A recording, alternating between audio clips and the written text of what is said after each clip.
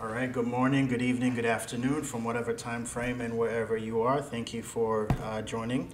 So I'm working on a project and I hit a little bit of a snag, and it definitely cost me about a good amount of my time trying to figure it out. So it's not an error. It's the first time that I made this error. It's a stupid one, but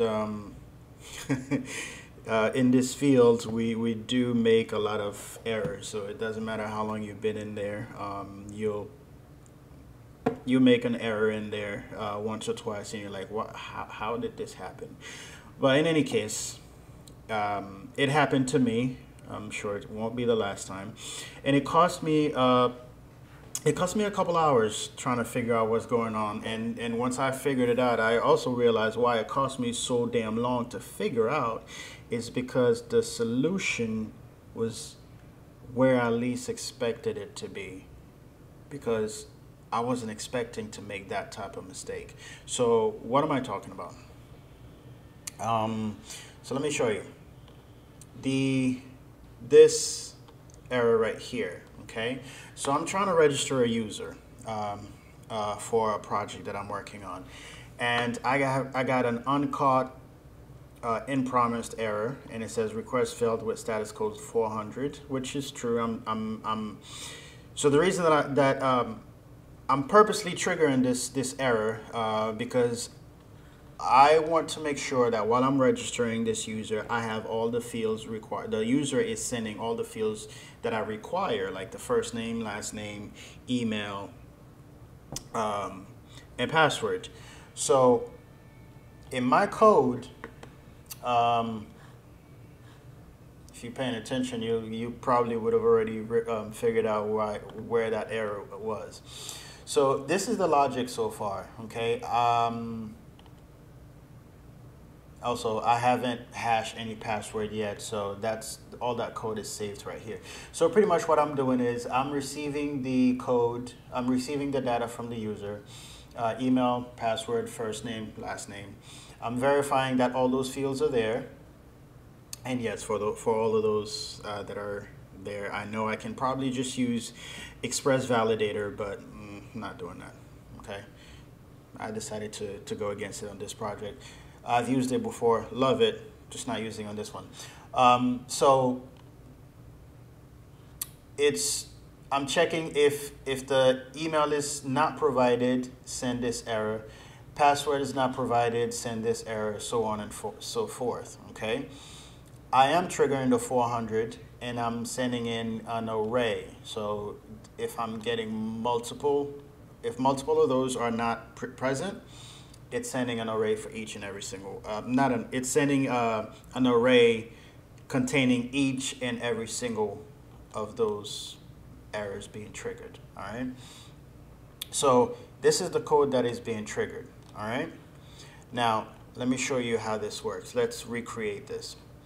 So I'm sending the last name, I'm not sending the first name, and I'm sending the email, and I'm also sending in the password.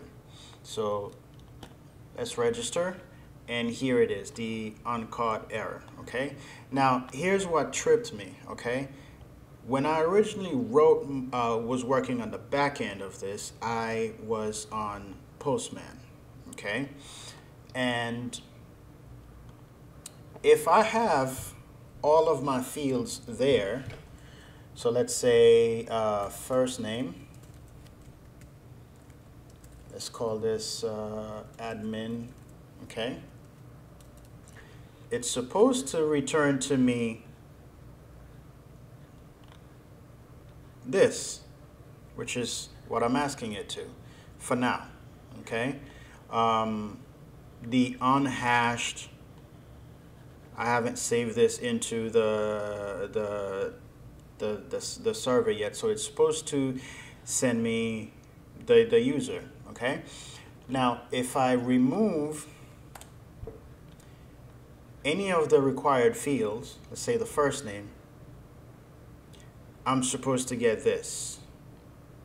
So in Postman, it's working fine. It's telling me the error that I'm getting, but in the client, it's not. in the client, I'm getting this error. So where's the problem? The problem is not on my server, the problem is on my client side code, okay? So I'm using context API. So if I go to the client side, okay, I go to my auth state, and here's the problem. Right here, actually, let's get rid of this alert. The problem is that this line 25 is supposed to be inside of my try and catch bracket. So if we take line 25, we move it inside here, that solves the problem. Okay, now let's try again. That post, I'm still gonna get that post error, but I'm not gonna get this one. Okay, so let's try it.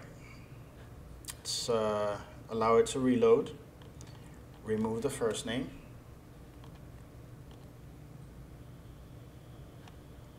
Send, register, and boom. I get this because I did get the 400 error, but I'm also getting the Toastify notification that I'm supposed to be receiving. Okay.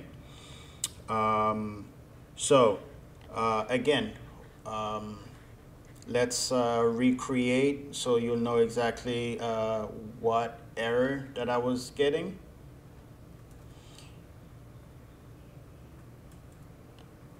Let's move that back here. Save and wait for the reload.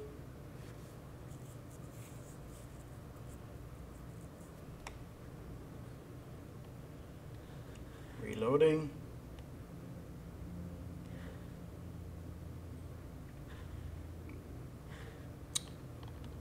Get rid of this. Register. And here we go. So it's uncaught in promise error. So if you ever find yourself with this type of error, just go back to retrace into your try catch and see where your code is if it's in the proper placement. That'll save you a couple hours. Hopefully this little video helps save you a few hours of your time. Thank you and have a blessed one.